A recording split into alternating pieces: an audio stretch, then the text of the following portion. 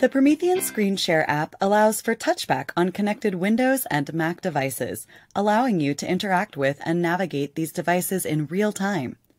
For information about using Screen Share, please check out our Screen Share Connecting Devices and Screen Share Waiting Room videos.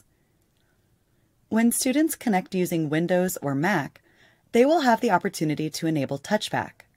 The Touchback option is currently unavailable for the Chrome extension. In the waiting room, a purple dot next to a student's name denotes that they have enabled Touchback. When a student mirrors their screen with Touchback enabled, their device's screen will be framed in bright green. With Touchback enabled, you may navigate connected devices in real time. Possible classroom examples include becoming untethered, sharing applications or programs, allowing students to display work and demonstrate learning, and more.